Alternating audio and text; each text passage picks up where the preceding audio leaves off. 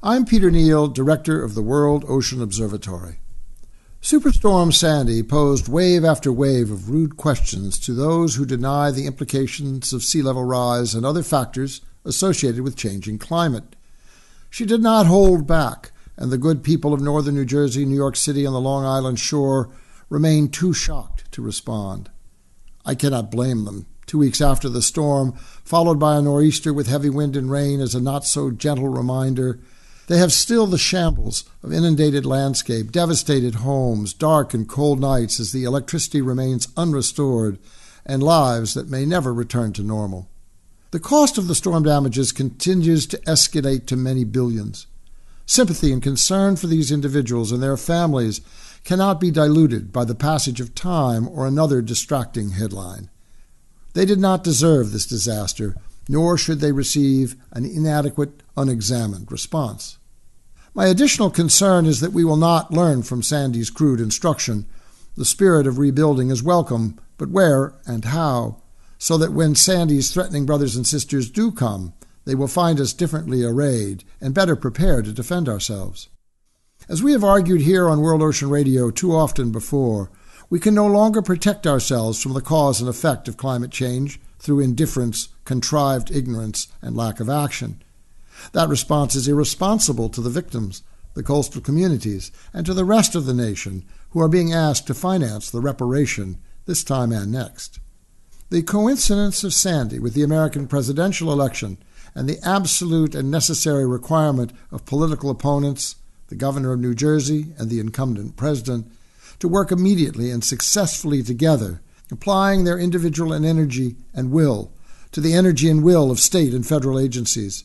All this has amplified the two events into an emerging realization by many that we must change our ways, physically, politically, and financially, to avoid this happening again.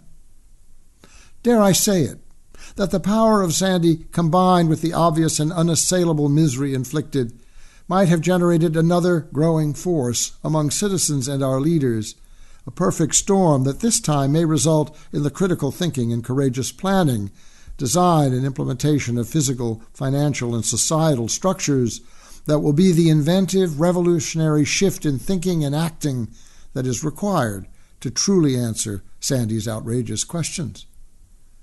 One such response was made last week by Bill Keller, former editor and continuing contributor to the New York Times, in an op-ed piece entitled A New Manhattan Project, referring, of course, to the coming together of multiple experts to solve a most difficult problem, in the historical instance, the building of the atomic bomb.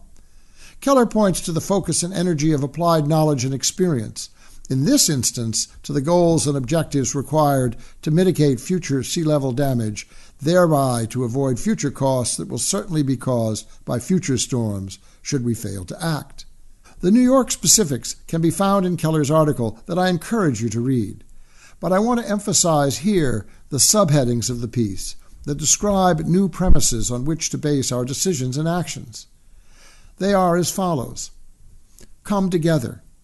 Think big and small, long and short. Think green, enough. Don't just rebuild, rethink.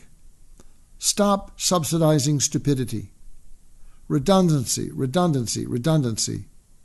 New thinking about budgets. If you consider each of these, you will find that they represent the unifying elements of imagination, sustainability, invention, independence, consistency, and responsibility.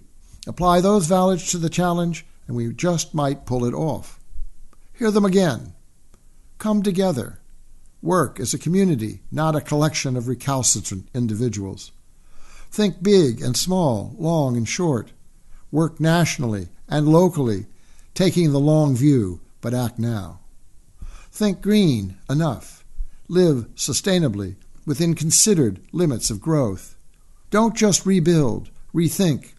Abandon the conventional. Construct not what is or was, but what will be. Stop subsidizing stupidity. Don't let the vested interest take what belongs to you.